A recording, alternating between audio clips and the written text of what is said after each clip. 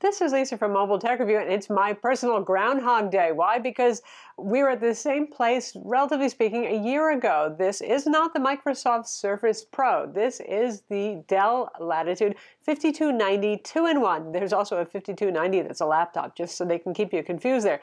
Anyway, about a year ago, I did the 5285 2-in-1, which, well, it's about the same story versus Surface Pro. We'll talk about that some, but what is it? This is the Surface Pro for you Dell lovers out there. There it is, Dell Latitude. You got the nice Dell logo. You have the kickstand. You have nearly identical to Surface Pro, the kind of type cover here, which they call the travel keyboard. It's really a very similar experience. They've improved the display. There's Intel 8th generation CPU inside. You can see where this is leading. Now it's getting interesting, right? Also, serviceable internals. We're going to look at it now. All right, so let's start with pricing. Dell says it starts at $899. This is a little disingenuous of them because for $899 you don't get the Intel 8th gen version. It's actually a Core i3 7th generation, very low-end configuration.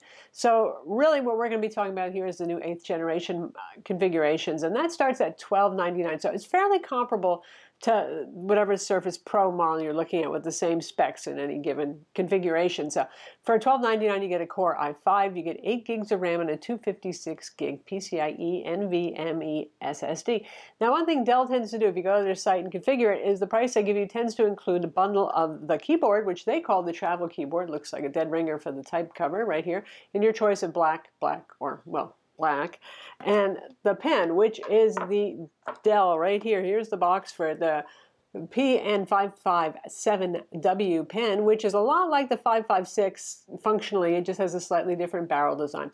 So if you do happen to buy these separately, you somehow find them sold apart and not on Dell's website with the bundle, $130 for the keyboard cover and $60 for the pen. But like I said, when I was pricing them on Dell's website, our configuration is pretty high-end, and it was $1,800 with all the stuff included. Again, you know, you probably won't go for the top line model that Dell happens to send us. There's a couple of odd and interesting variations going on, though, just with the back cover, just like with last generation.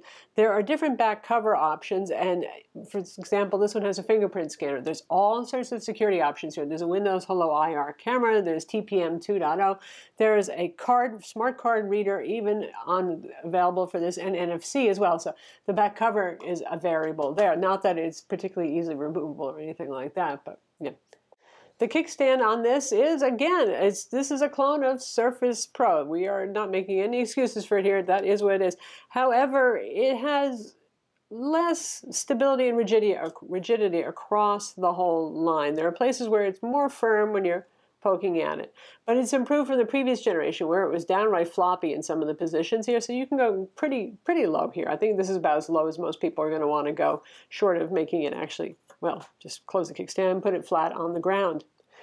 Intel 8th generation Kaby Lake R CPUs, Core i5, Core i7, including vPro CPU options. We have the 8350U, in fact, vPro CPU inside. And you can get up to 16 gigs of RAM. You can get it with 8 gigs as well, and it's DDR3 low power.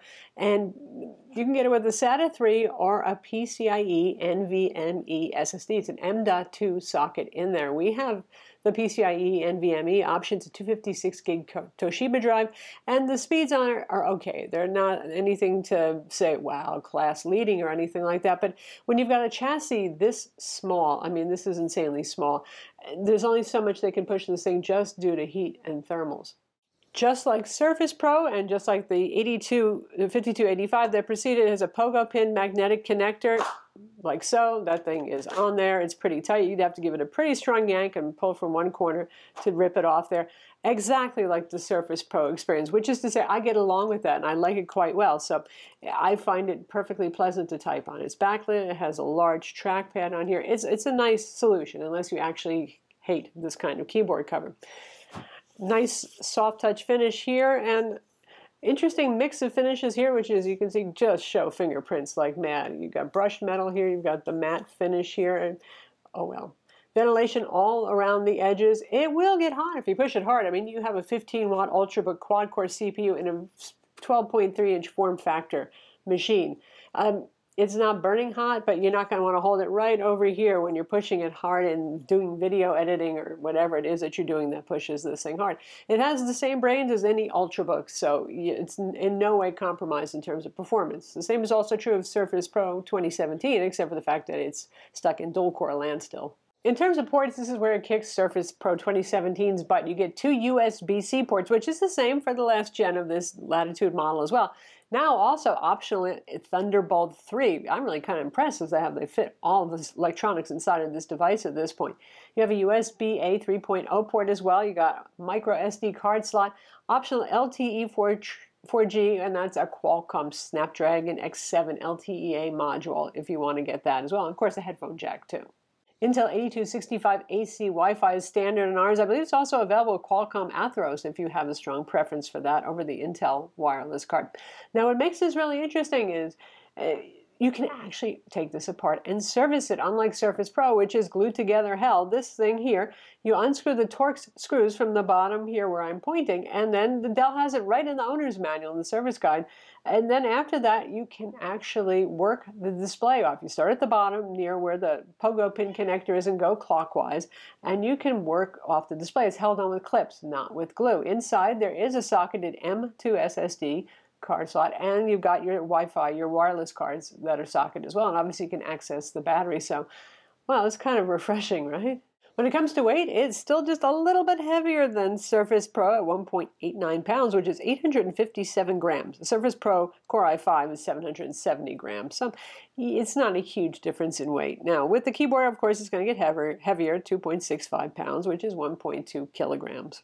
Performance on this, well, you can see the benchmarks going across on the screen here, and it holds its own quite well. Like I said, with any other quad-core Ultrabook on the market, it's not going to beat the very fastest of them. Again, the Dell's own XPS 139370 that's got that kind of overclock thing going on to eke out 5 or 10% more performance than the average Ultrabook, but it really is pretty impressive. And like I said, you will hear the fans on this, but the fan is not particularly loud, but it can get pretty toasty on the back if you're pushing it hard. That is actually not surprising.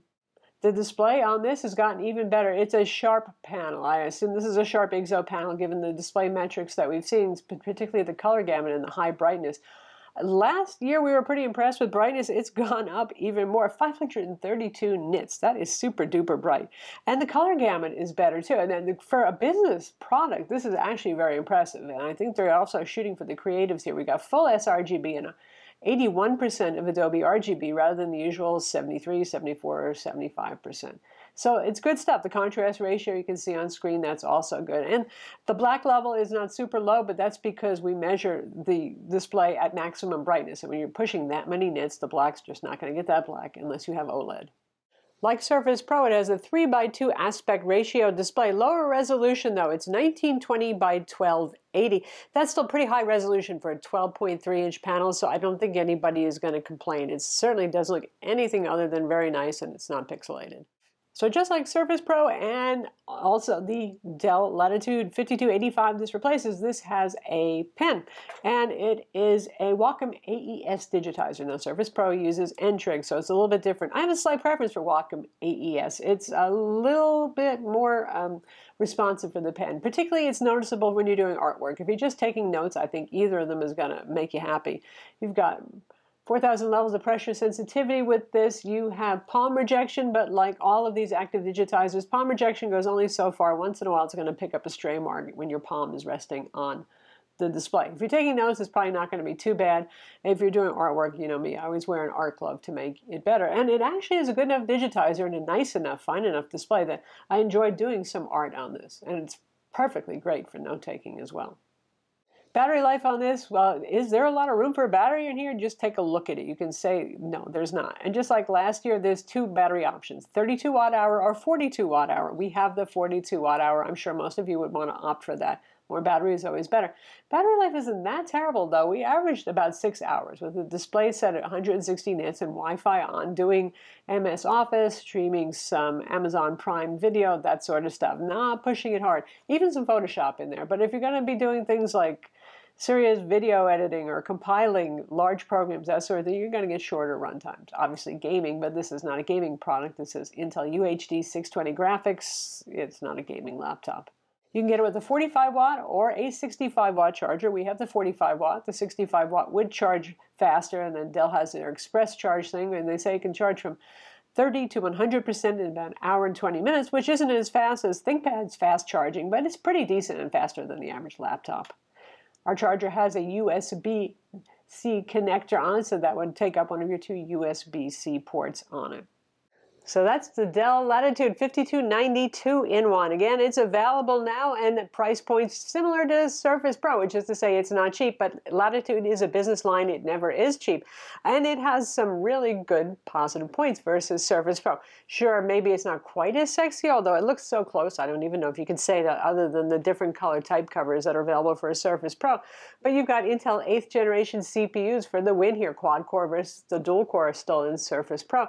You've got two USB-C ports, and now there's optional Thunderbolt 3 even, which is pretty amazing what they're cramming into the size of this chassis.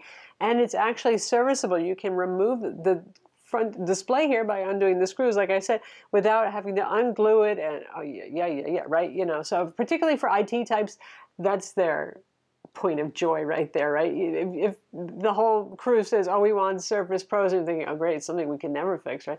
Well, this is something that they can do repairs on. I'm Lisa from Mobile Tech Review. Be sure to subscribe to our YouTube channel for more cool tech videos, and thumbs up if you like this vid.